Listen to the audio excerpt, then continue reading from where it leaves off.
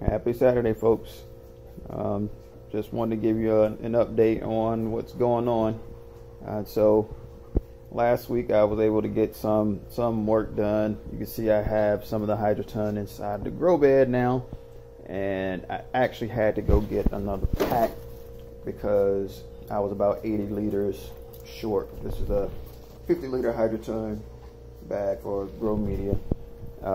So I was short a little bit because I had one bag, so I need to get about 30 liters out of this bag or so. But that's not really the main issue. Right now, my most pressing issue is my drain.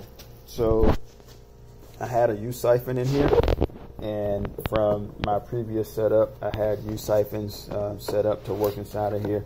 Well, but I had 4 separate little grow pans. So just for a quick example, let me step around through here. Move, doggy. These were my older grow pans. They're just bus pans, and I had the U-siphon, but I had the kind that had the 45-degree angle down below, and then it takes 2 90-degree angles, and then you can see the other 45-degree angle. And this worked pretty good, but this time on the larger tank, I tried to keep it a little bit simple and try to go with just really a plain U-siphon. And if you remember, let me put this back. So it just looks like this, but remember in some of the previous videos, I actually did a fill and it drained absolutely fine. Problem is I did it with a water hose that had a little bit more flow, and 2, it was completely empty. So the water actually got a chance to get above. Let me put this back so I can show you. So the water actually had a chance to rise above here to be able to create the siphon and pull the water out. So one of the things that I was running into was whenever I got ready to start the siphon, it would start and then it would drain to about here, and then for some reason it was breaking the siphon and the water would only stop here.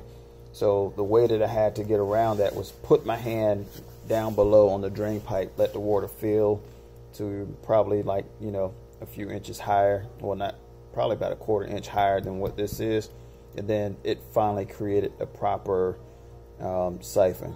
So what I'm going to do today to try to get around that is go with the bell siphon. And I've never used a bell siphon, but I know the concept, so I went and got some parts today. So essentially this will be my standpipe. I actually need to cut a little bit more, and then I'll have a 2-inch pipe that'll go around here, and then I'll put a 3-inch pipe around that, and then I'll give you an update on that. So hopefully now I can get my water level a little bit lower than what I had here, and then also I can create a consistent and always working siphon. So anyway, that's my update for today. Need to cut some PVC pipe, need to do a little bit of testing and maneuvering, but also need to clean some more Hydroponic to put inside of here. But anyway, that's the update for today, and hope you guys have a great rest of the day. Later.